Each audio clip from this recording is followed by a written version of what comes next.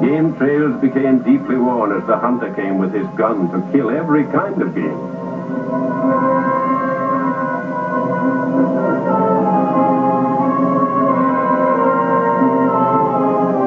Every creature was a target, whether it was a two-ton rhinoceros, a cunning tiger camouflaged in brush, a sly fox, or a quaint anteater. Each of them killed for trophies, for thrill, for sport. For profit, the professional game hunter killed many animals. The elephant was a valuable prize. The nerve of the ivory tusk was skillfully removed by natives.